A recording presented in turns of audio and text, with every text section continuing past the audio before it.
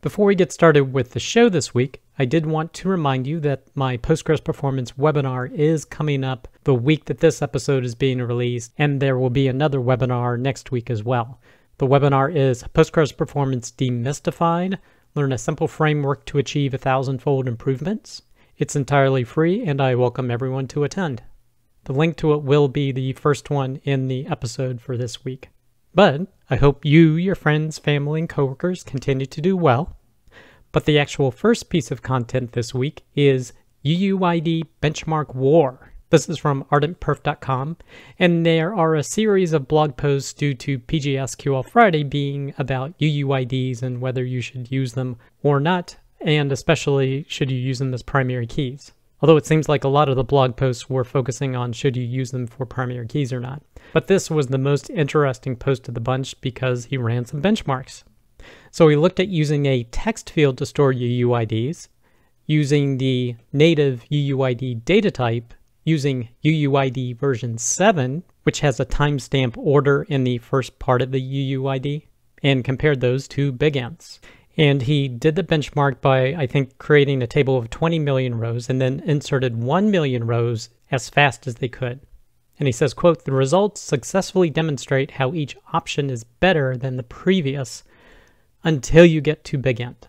So I think this part should have been bolded as well, because he says, quote, "The UUID 7 performance is so good it basically matched Bigint." So here are some of the results. You could see the time to insert 1 million rows for the text UUID was 410 seconds. For UUID v4 was 375. For UUID v7 was 290. And for Bigint, it was 290, so identical. So not only is there a speed difference, but there's also a size difference. So UUID v4 is 63% smaller than the text version. UUID 7 is 7% smaller than the UUID v4 version. And Bigint's is 25% smaller than the UUID v7 version. So that's one disadvantage of the UUIDs compared to Bigint's, is that they're twice the size, in terms of Bigint's being 8 bytes, whereas the UUID is 16 bytes.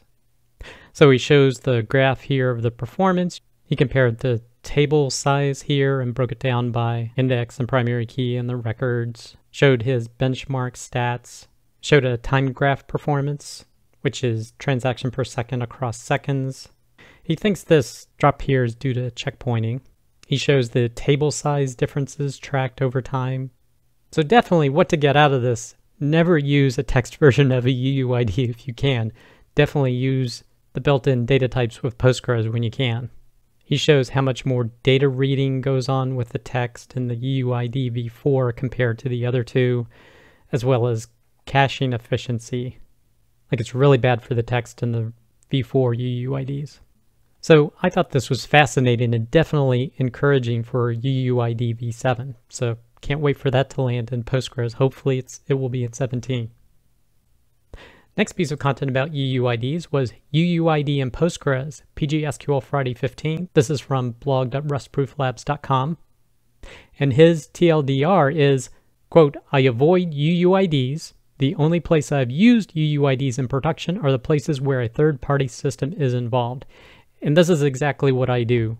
I definitely prefer Bigint's, and I haven't used UUIDs for primary keys. It's usually just like if JavaScript generates some sort of unique identifier and gets passed in, that's when I would store the UUID.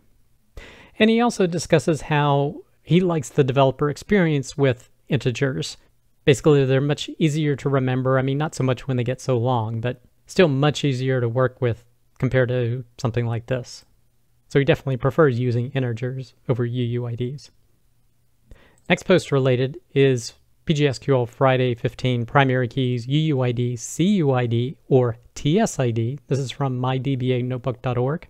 Basically, her TLDR is, please don't. But she says, well, yeah, it depends, but really her opinion is you should really never use UUIDs for your primary key, and you should only be using integers. Now, I haven't actually heard of CUID, but apparently it's been deprecated because it was supposed to be even more unique than a UUID. And a TSID is basically a time-stored unique identifier, so that's basically what UUID v7 is going to be. But she definitely likes Postgres auto-generated integers and not really UUIDs. but you can check out this blog post if you want to learn more. And the next UUID related post is Postgres.AI bot interview for PGSQL Phriday 15. This is from cyberdeck-postgresql.com. And here they use the new Postgres.AI bot. If you don't know what that is, check last week's Scaling Postgres episode where I cover it there, to interview it, asking it the UUID question. So basically what it is and how it should be used in their systems. I'm not going to really cover this, but you may find it interesting to take a glance at what AI thought. Next piece of content, reducing table size with optimal column ordering and array-based storage. This is from pganalyze.com, and this is Lucas's 5 Minutes of Postgres, and it's actually his 100th episode, so congratulations. So that's great. Now, in this episode, he actually covers some older posts talking about a particular topic. Because the way that Postgres handles data types, it pads smaller ones, so there's actually a way to order them to save space on disk. I've never really used that because with the applications that I tend to work with or I'm called in to consult on, they're typically changing fairly regularly. But if you have a table you know is going to be static and you know it's going to be a huge table, then it can be an advantage to optimize your column order in that table to make the table as small as possible. So he covers talking about that and also some of the advantages of array-based storage. So that's another way to get more compressed data in the table as opposed to storing many rows of data, storing it in the single column in an array. And he demonstrated in his own application, PGAnalyze, where they saw a 5x size improvements by moving some data into arrays. So that was pretty interesting. So if you want to learn more, definitely check out his piece of content. Next piece of content, tuning parameters versus tuning queries, presentation and recording. This is from hdombrovoskaya.wordpress.com. And she posted a presentation as well as the slides here talking about the differences between optimizing parameters versus optimizing queries and how a lot of people say, hey, I want to really tune my database, whereas tuning your parameters of the database gets you, as she says here, maybe you get 10 or 20% improvements, maybe 50% improvements if something's really misconfigured. But tuning queries can give you 10-fold improvements, 100-fold improvements. So if you're looking to optimize performance, doing it at the query level, how the data is laid out, that will give you the most bang for the buck. But check out this presentation if you're interested. Next piece of content, what developers should know about Postgres with Andrew Atkinson. This is from the rubberduckdevshow.com, and this is my interview with Andrew Atkinson. We were talking about his book, High Performance PostgreSQL for Rails, and also, of course, what developers should know about Postgres. So this is a longer piece of content. It's an hour-long podcast, essentially. But if you're interested, you can watch it on YouTube or your favorite podcasting provider. And he did include a discount link for his book, I think about 35% off, so I'll include that link in the show notes as well. Next piece of content, there was another episode of Postgres FM this week. This one was on modern SQL, and in it, Michael interviewed Marcus Winand, who runs usetheindexluke.com and modernsql.com, and the author of SQL Performance Explained.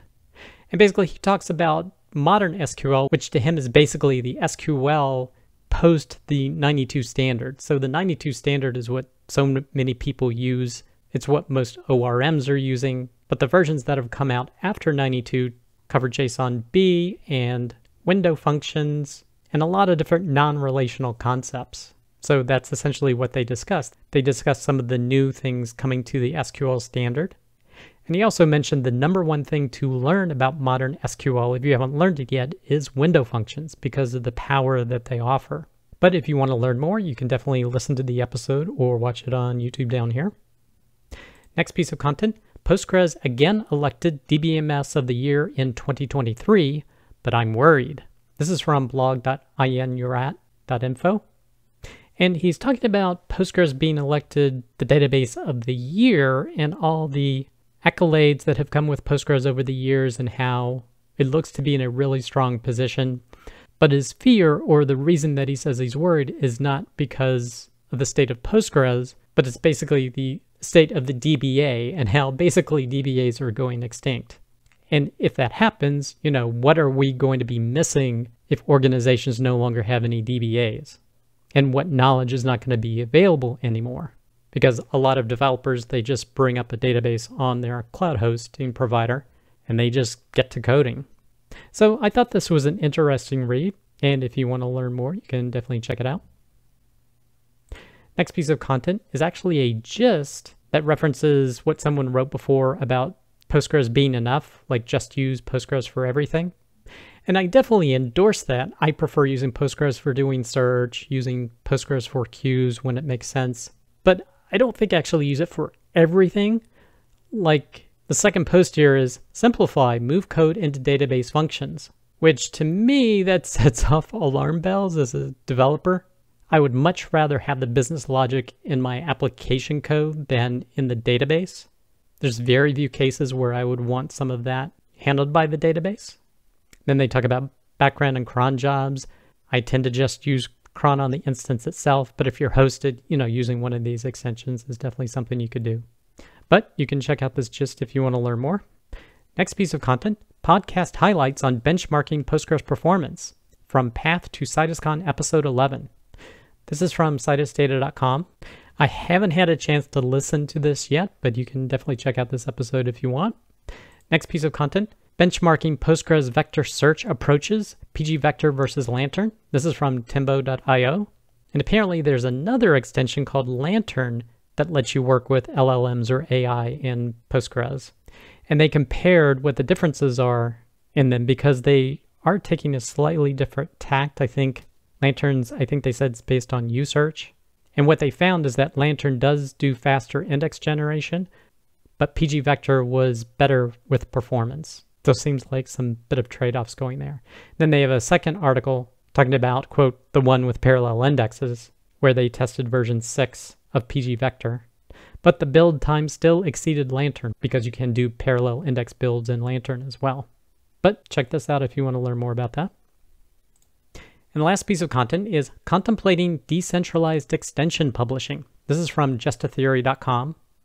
And this is talking about the extension network that David Wheeler is working on as a part of Tembo.io. Whereas typically you have to register to be able to push some sort of package or library to some of these library ecosystems. With Go, it's decentralized. So basically he did an in-depth study of how it actually works because he's contemplating potentially using this technique for creating the Postgres extension network. But if you want to learn more, definitely check out this blog post. I hope you enjoyed that episode. Be sure to check out scalingpostgres.com where you can get links to all the content discussed, get the video and audio podcast version, as well as a full transcript. While you're there, be sure to sign up for the email list so we can send you notifications when new episodes come out. Thanks, and I'll see you next week.